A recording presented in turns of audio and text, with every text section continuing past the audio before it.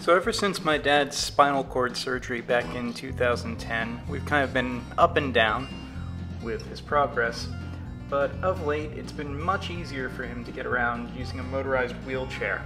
And the thing is that having a motorized wheelchair makes certain areas inaccessible to you. The good news is that he can also still walk using a walker, and so I wanted to make him a stand for his walker that would sit on the back of the motorized wheelchair. So here I am, making that out of 1-inch stock.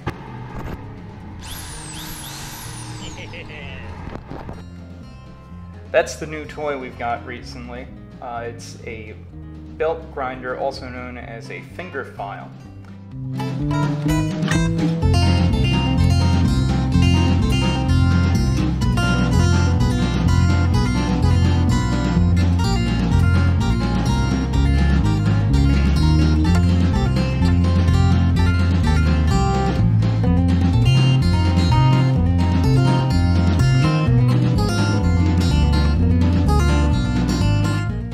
Then it's just a matter of widening out the holes to fit the pin on the bottom.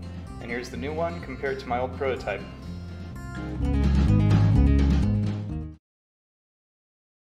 The Templars shall rise again!